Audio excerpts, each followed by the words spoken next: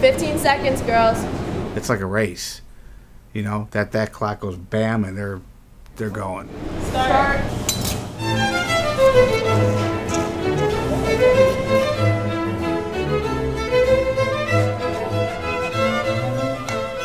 Time is critical.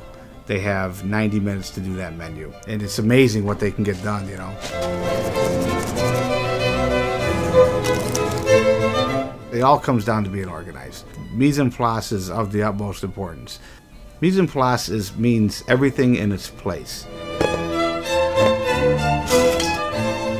So at its very basic definition, it's having all of your equipment and your ingredients ready to go.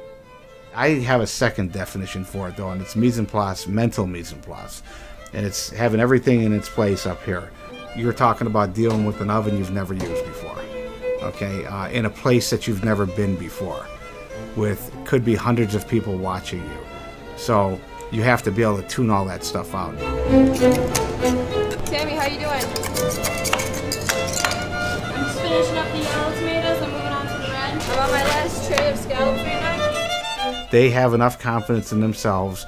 They know what value they have. They know what they can accomplish. They know what they can do. I think that's immeasurable. For me, that's the mental mise en place, and knowing what you're going to do.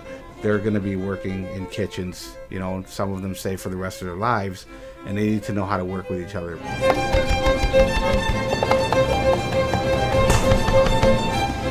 The only motto I have for these guys is that they're all Team Delhi, always. We're representing the Catskill Mountains.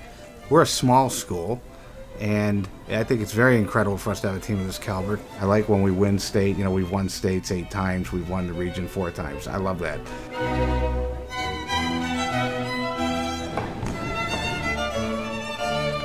It's a competition after all, so we're trying to go to win. We want to win. It's no different than playing a football game or anything like that.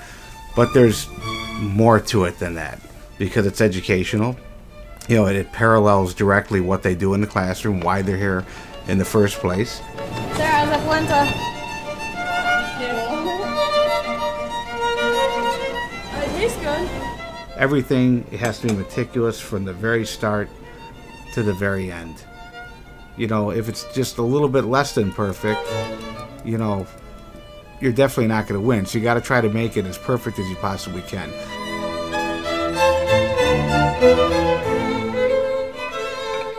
It's not for the faint of heart. You have to love to do this.